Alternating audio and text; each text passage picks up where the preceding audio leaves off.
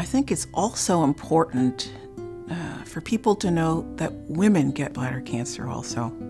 Although the disease is more common in men, women certainly have this disease. And when women see blood in their urine, it's very important that they are seen by not only their primary doctor, but also by a urologist. Blood in the urine is never normal.